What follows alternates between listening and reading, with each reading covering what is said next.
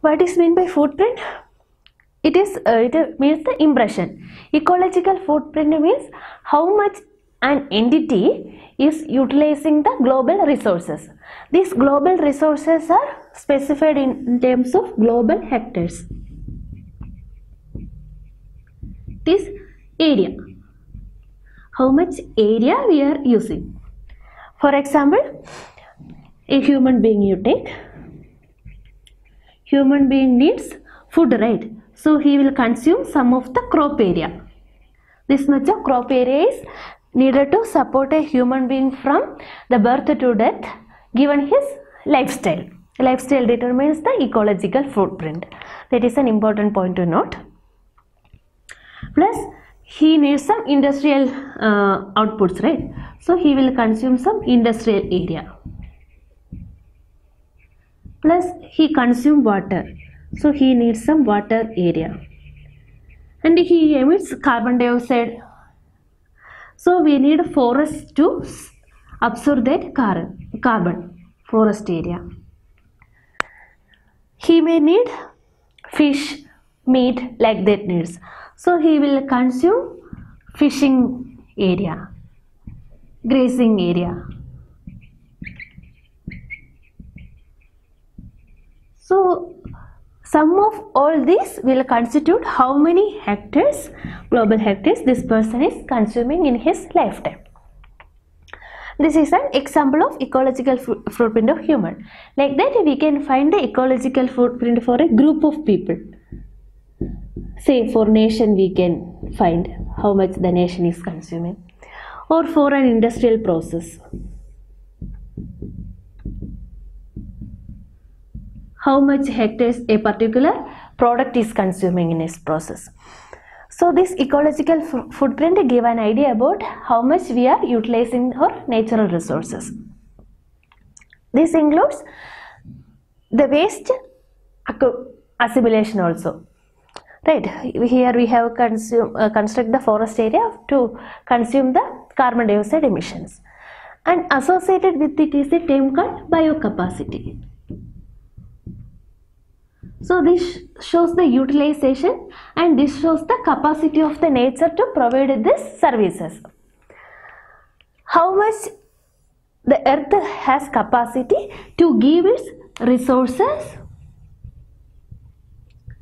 plus assimilate the waste generated.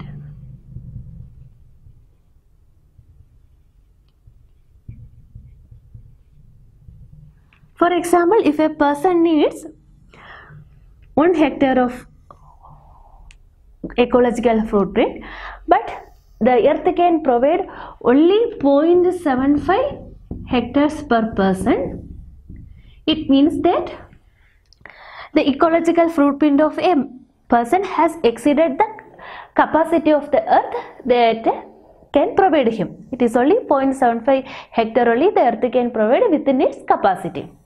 So it means that the human is consuming more resources than available.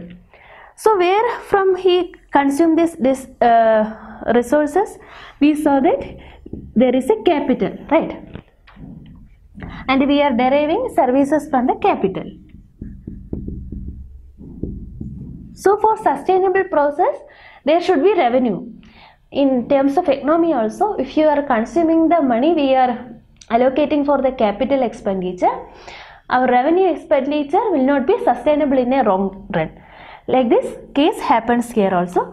We are eating into the capital of the earth budget, not its revenue. This means that at one particular point of time, the earth budget will exhaust. What is this budget? See, if we calculate a budget, say for one year, this much biocapacity the earth can provide, and we are consuming it faster, and that day is called earth overshoot day.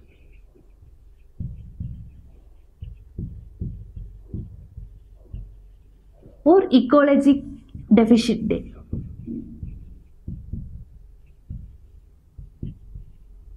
Ecological debt day. So it means that from that day onwards we are living on debt. We are taking it from our future generations to live on. This Earth Overshoot Day is observed every year by an NGO, and every year it comes around August. It means that before reaching the last month, before reaching December, from January to August itself, we are running out of the budget that Earth is providing us.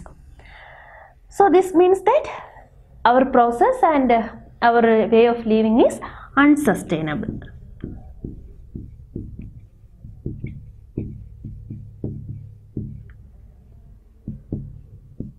Right. To have a sustainable way of living, our ecological footprint should be less than the biocapacity.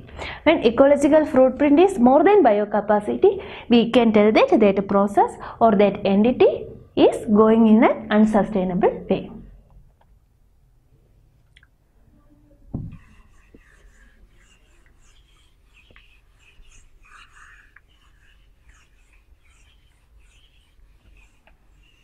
So another term also there, it is called carrying capacity.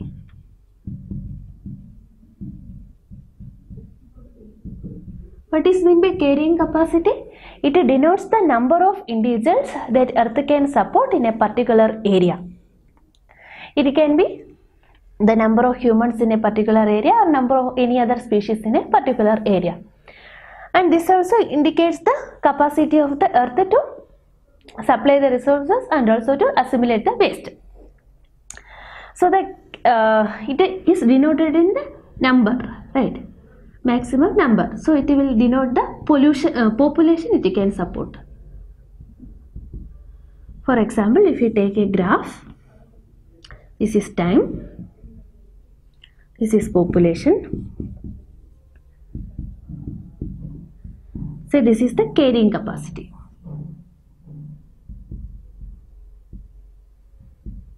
And this carrying capacity can also change with the time.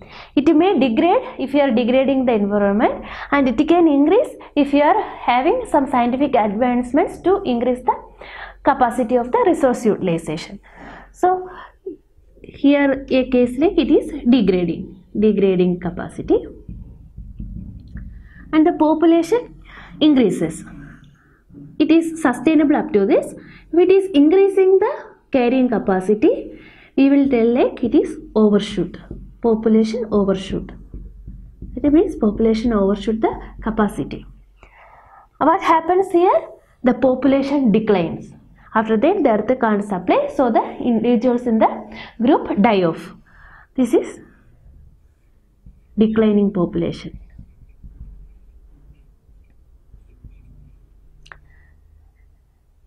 Naturalists say that if you are not taking care of the environment and you are overshooting capacity, automatically our population will get reduced because of the scarcity of the resources or pollution.